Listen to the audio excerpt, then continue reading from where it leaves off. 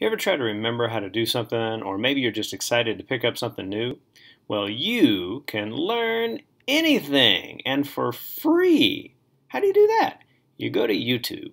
And at YouTube, maybe you're trying to learn, for example, how to do a particular technology tool. And so what you do is you think, I want to learn Google Docs or Prezi or maybe WeVideo. So what do? You put the name of that tool into the search field in YouTube with the magic word tutorial. That's the key right there. And then you get a bunch of hits.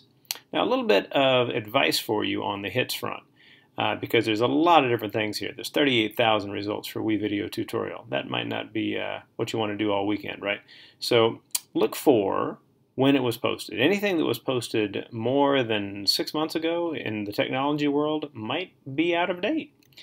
Then you check and see how long it is, because if it's short, that's better than if it's long. And if you find something short and you really like it, you can see what the other tutorial videos that person has done, and you might learn even more.